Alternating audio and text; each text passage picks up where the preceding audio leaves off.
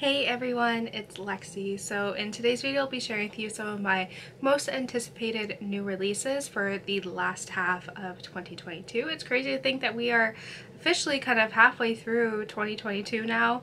Where has the time gone? I feel like by the time I know it, I'm going to be graduating, which is crazy to think. My goal is to graduate next spring, so I feel like this next year is just gonna fly by. So besides time flying very kind of fast these days, these are books that I am most excited about for coming out kind of from July onwards. So I have like my little Notion page where I keep track of like release dates, the author, all that fun stuff. So there are quite a lot of books in here, and some of them I will go through a little bit faster just because they're continuation of a series that has been out for a while, and especially a lot of these are like the crime series, so I don't want to know too much about that, but I will definitely go into more detail about some of the other books in here as well. So yeah, without further ado, let's get started. So these are the release dates of when I inputted it. Some of them might have changed, and if they have changed I will kind of correct them on the screen here.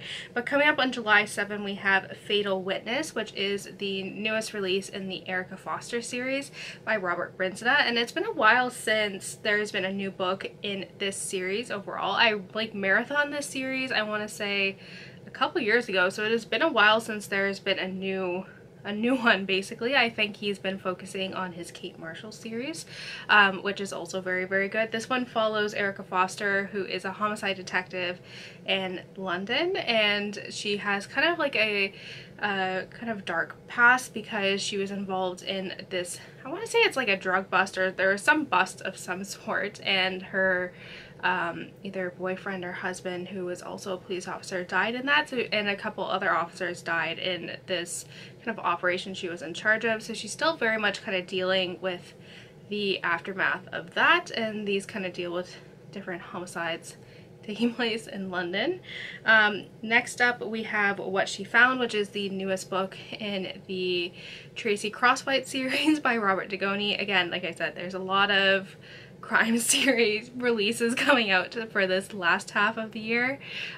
This one follows Tracy Crosswhite, who is a homicide detective in Seattle, and what made her become a detective is that when she was younger her sister disappeared and was never found again. So the first book kind of deals with the finding of her sister's body and actually bringing someone to justice, and the series kind of continues on from there.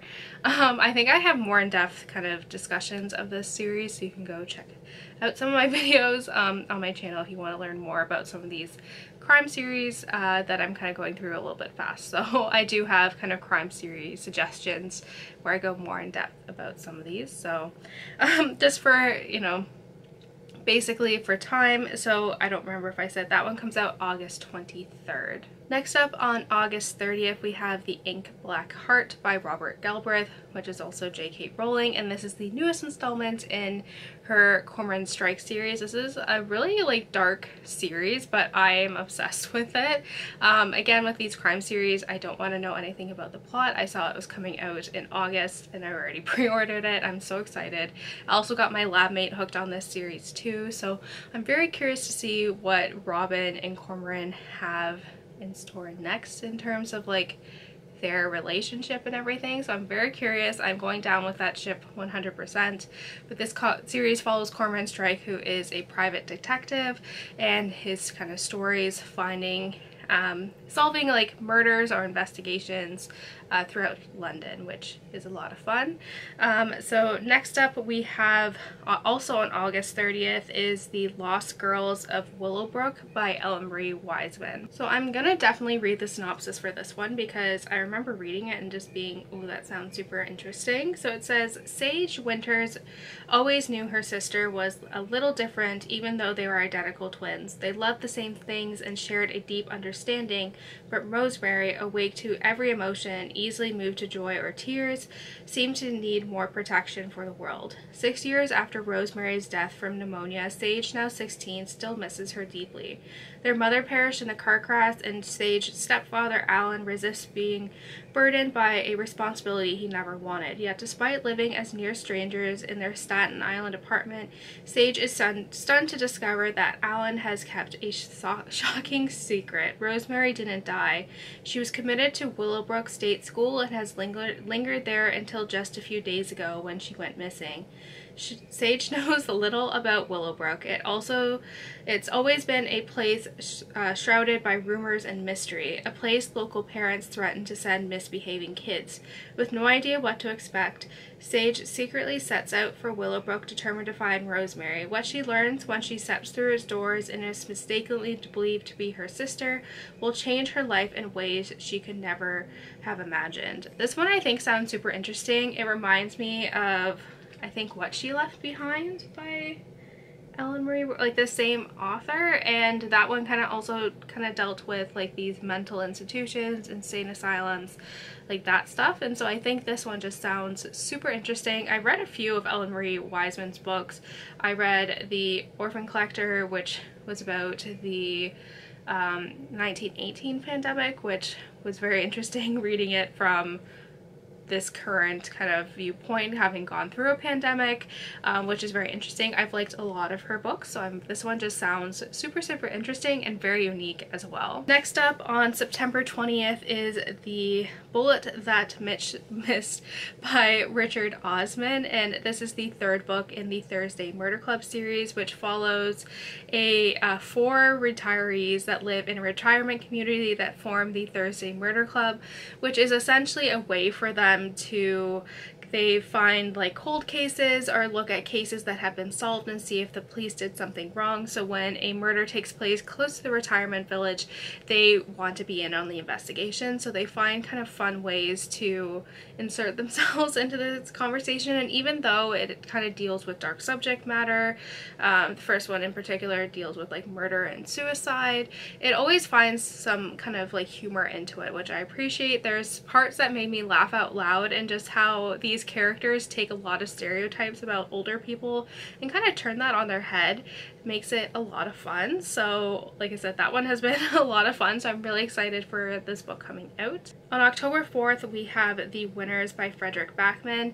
This is the third book in the Beartown series, and again, I don't want to know too much about this, but Beartown, the first book, follows this small town, I think in Sweden, that is the only kind of like thing that keeps this town going is the junior hockey team. And so when the junior hockey team has gone the farthest it's gone in years, everyone is so excited.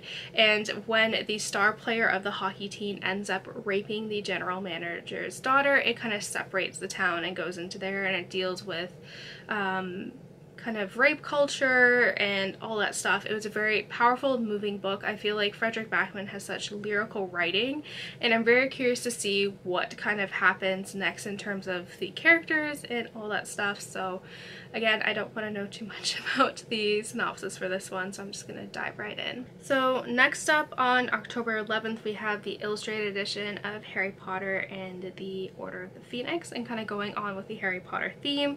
On October 18th, we have Beyond the Wand by Tom Felton, which is basically his memoir talking about his experience growing up and doing the Borrowers film, which kind of got him into acting, and then his experience being within the Harry Potter franchise, which I think will be interesting. It says, speaking with great candor and his signature humor, Tom shares his experience growing up as part of the wizarding world while also trying to navigate the Muggle world. He tells stories from his early days in the business, like his first acting gig where he was mistaken for fellow blonde child actor Michaela Culkin, and his Harry Potter edition, where in a very Draco-like move he fudged how well he knew the books the series was based on.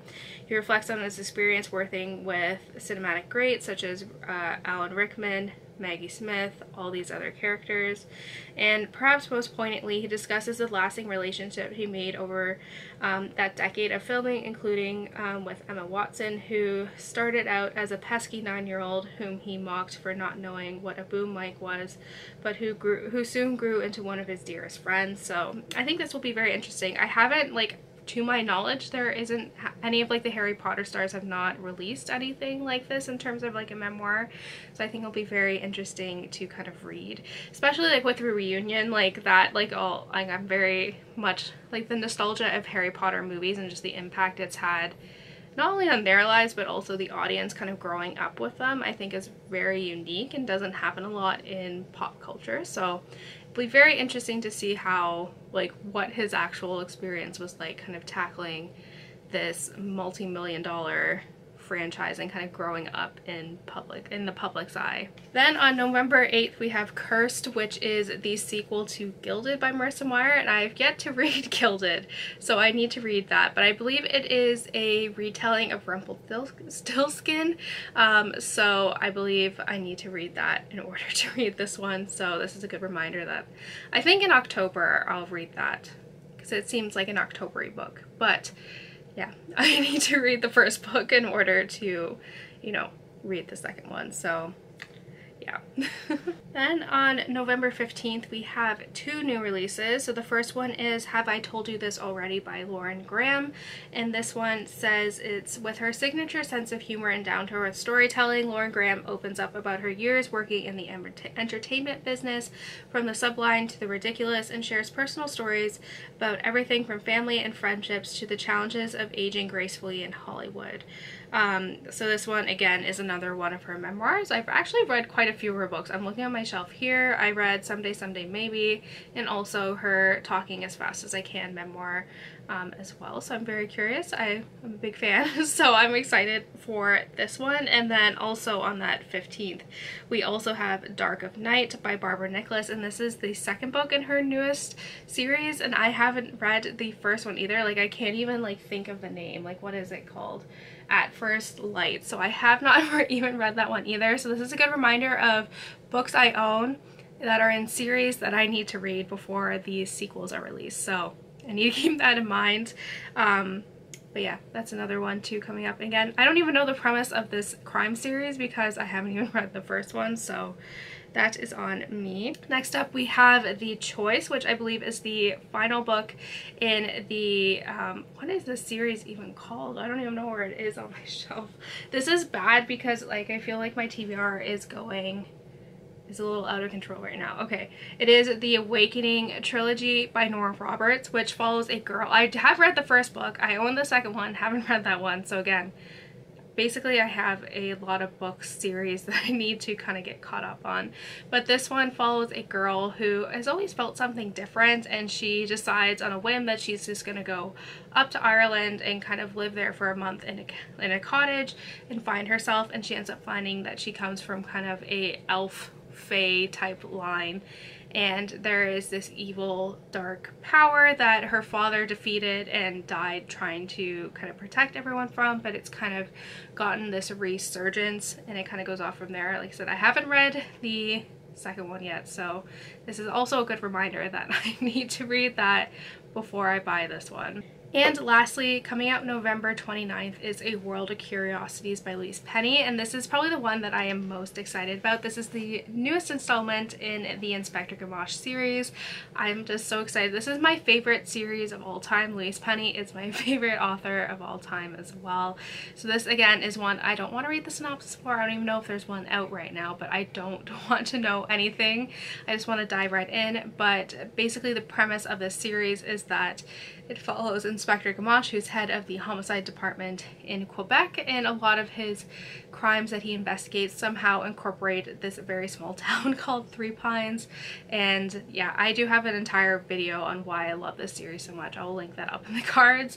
But yeah, this is the book that I'm probably most excited for out of all the ones I listed here. So like I said, I'm just in love with this series, and I love it more and more like with each book. So I think this is 18 in the series, so I've read a lot of them at this point, and yeah, I just love them more and more with every book.